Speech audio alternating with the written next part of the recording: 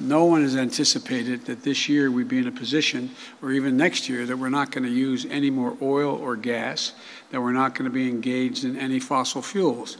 We're going to stop subsidizing those fossil fuels. We're going to make significant changes.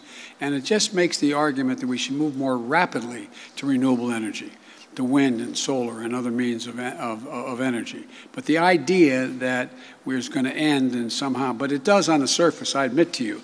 We're going to COP to deal with renewable energy, and I'm saying, why are you guys cutting off oil and raising the price just to make it look harder for us?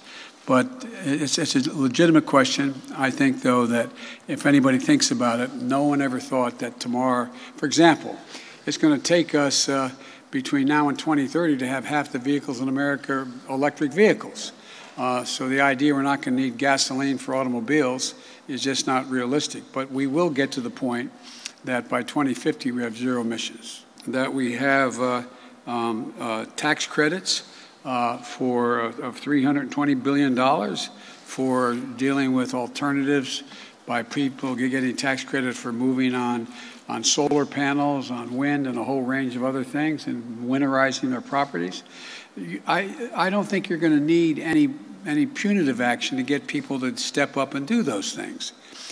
And finally, today I was proud to announce, together with our close EU partners, another critical win for both American workers and the climate agenda.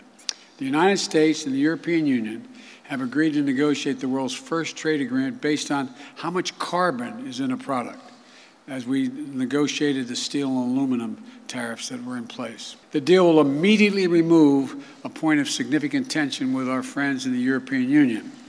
And it rejects the false idea that we cannot grow an economy and support American workers while tackling climate crisis at the same time.